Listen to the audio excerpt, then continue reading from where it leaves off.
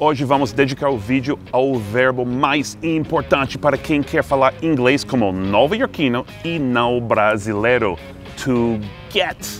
É que vocês podem pensar que chegar em inglês é arrive, que receber é receive e que ficar, tipo, ficou feliz, é become. Mas aqui é tudo get, pelo menos na conversa informal. Ninguém diz I arrived at the restaurant, e sim I got to the restaurant. Recebi um e-mail?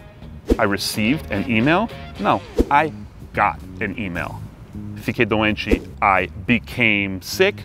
Não, I got sick.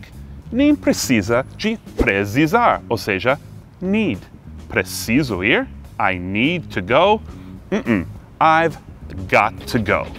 E quantos phrasal verbs com get?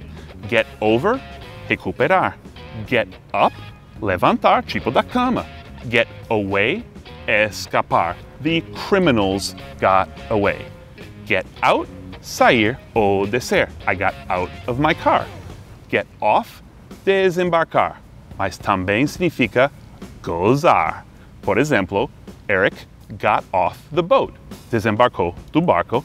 É diferente do Eric got off in the boat. Eric, se divertiu no barco.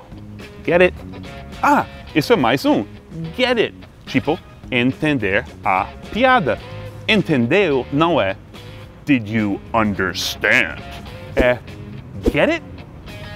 Eric, get it?